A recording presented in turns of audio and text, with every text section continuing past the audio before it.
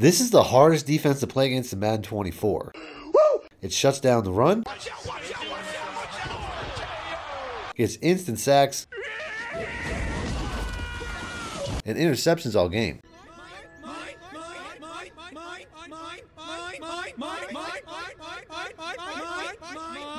So if you want to see what overpowered defense I'm using, get results like this, see ya. Stick around after the intro. For the fastest, cheapest, and most reliable coins on the market with a no-ban guaranteed delivery, check out my coin sponsor, MMOXP.com, and use discount code MONEYSHOT for 5% off your order. Link in the description below. The plays from today's video can once again be found in my Chicago Bears offensive and Las Vegas Raiders defensive ebooks. If you guys want more help or more money plays, you can download these or any of my ebooks instantly simply by clicking the links in the description or the top pinned comment. I'm once again using my Philadelphia Eagles, and I will be facing one of the fastest teams in Madden history, the Miami Dolphins. A team that is so fast that I refuse to use them because it would make offense too easy and it wouldn't prove that my plays are actually working, as you can literally just streak Tyreek Hill and score most of the time with his 99 overall speed. And despite all this speed, I am still going to try to show you guys a new defense in the 4-3 even 6-1. Now I know this defense is one of the pro favorite meta defenses, which is why I never use it, but I wanted to show you guys some different looks other than my 3-3 odd, which is what I think is the off meta right now, and the greatest player in Madden history, and Henry agrees with me after just using his own version to win the Madden Challenge Championship game. Link in the description if you guys want to see more about that defense, as I will be using it later in the video. But for now, I'm going to show you guys how to run the 4-3 even. The only adjustment I need to make to my personnel is to put a cornerback at my safety spot here for better coverage. Other than that, you just need to make sure you have speed at all your linebacker spots for faster blitzes. For my coaching adjustments, the most important thing is to set your zone coverage to match for cover 4, and I will also set my auto alignment to base to hide my coverages. There's really only 3 plays that I use in the scheme, and that is the Sam Will Blitz, the cover 4 quarters, and the Sam Blitz 3. And there's 2 different versions for every coverage, a blitzing version and a coverage version that I will mix in to keep my opponent off balance. But I will always set up my defense to look the same way pre-snap so that my opponent will not know which one I am in until after the play starts. I do the coverage setup on the first play, and even though I don't get to show you the play art, you can see how it shuts everything down, and I get a coverage sack on the very first play as nothing gets open. But I also accidentally ran over a receiver and got a penalty.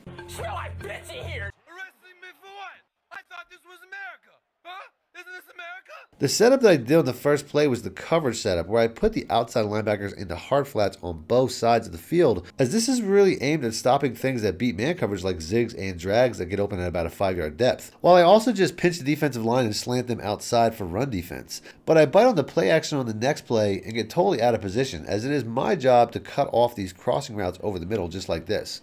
I switch coverages on the next play to cover 4, as this is a little less vulnerable to deep passes, and it will allow me to blitz from a different coverage. All I have to do to set up this blitz from any of these defenses really is just to pinch the defensive line by pressing the D-pad to the left and down, then slant them outside by pressing the D-pad to the left and up on the right stick.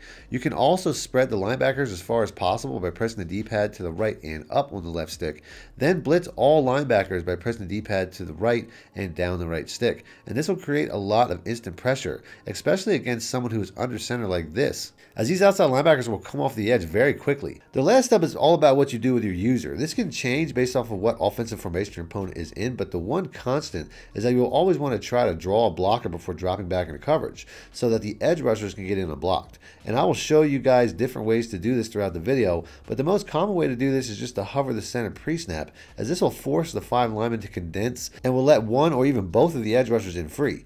My job after the snap is just to try to cut off any throws over the middle.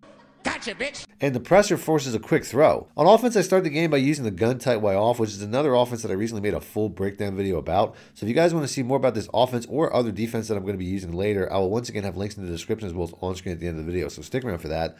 On the very first play though, I read cover 3, and since I'm already on a hash mark to the open side of the field, which is something that I need for this play to work, I immediately switch to the tight end corner and flip the play so that the corner route is on the open side of the field. After that, all I have to do is motion out the running back to the short side and put everyone on streaks to hold the single high safety to that side. The corner route is the only route that I don't put on a streak, and that is because this type of corner route will pull the cornerback outside, creating a throwing window up the seam. Break yourself, fool!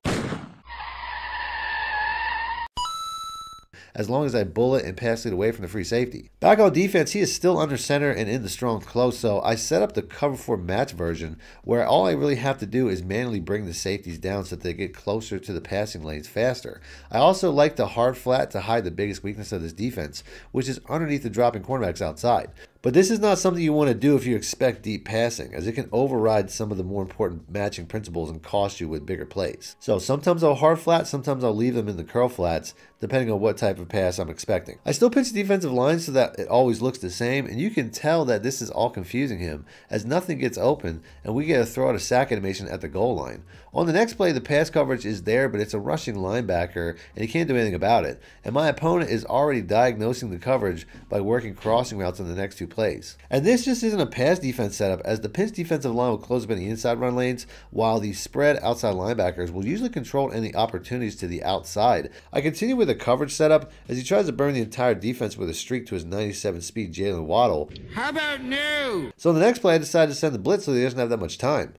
The only problem with this defense, though, is it doesn't cover trips formations like this, and he must know that. So I call a timeout to switch over to my 3-3 odd defense, as he gets the first down to crossing route anyway, before trying to do it again, and nothing gets open this time, while I get another throw out of sack animation. Another formation that can give this defense issues is empty backfield looks like this, but there is a blitz setup that can destroy this if it gets in. For this setup, I will pinch the defensive line the same way, only this time everyone is man assigned to someone, so I will have to use one of the outside linebackers instead. All I have to do is move the outside linebacker towards the tackle, and it will shift the blocking assignments to allow the outside linebacker on the other side to get in free most of the time, as I drop back into coverage over the middle the exact same way.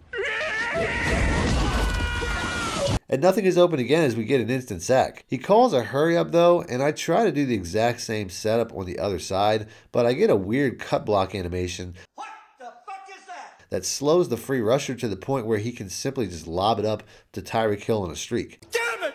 As he just runs away from everybody with his 99 speed, especially with his safety and coverage. So if someone is doing that, just make sure to put some fast cornerbacks at safety as well. On offense, I start by dinking and dunking my way down the field, as that's one of the best parts about this scheme. And since my opponent is running a lot of cover 3 and cover 4, I'm just taking the flats for easy catch and run yards before pushing it down the field a little bit more with a corner route. And that forces him to switch coverages to something with flat routes underneath to cover the short routes, as I read what looks like a cover 6 with one cornerback 8 yards off the line of scrimmage and the other 5 yards. So I switched to the tight end corner once again, as it can be a one-play touchdown against this coverage as well, simply by putting the B receiver on a streak to pull back the safety, as the tight end gets wide open underneath it for another one-play score.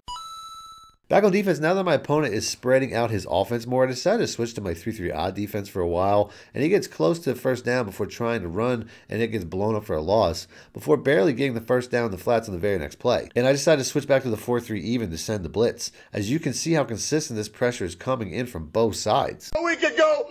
Woo! But then he goes right back to the trips formation, which his defense has issues covering, to get an easy first down the next play, before calling a hurry up to keep me in it. I switched to the cover 1 man just to try to make it to the 2-minute warning, and now his offensive formations have forced me out of this defense once again. Which is one of the reasons I ultimately like the 3-3 odd a little bit better anyway, since I feel like I can run that defense in any situation. As he tries a screen, it gets nowhere, before my defense completely glitches out, as I hard flat my outside linebacker only to see him go to the other side of the field. What the hell is going on? Or he might have been able to help double team this wheel route as he scores on the next play. I'm so sick of this buggy ass game sometimes. He misses the extra point though, so at least I keep the lead. I get the ball back in the second half, and he is still playing really good defense, as I have to make a play just to keep the ball. Before I read cover 3 once again and decide to go right back to the exact same play that I used earlier in the tight end corner. Yeah! Brown was wide open for the score, despite a horribly slow catch animation that almost cost me the touchdown.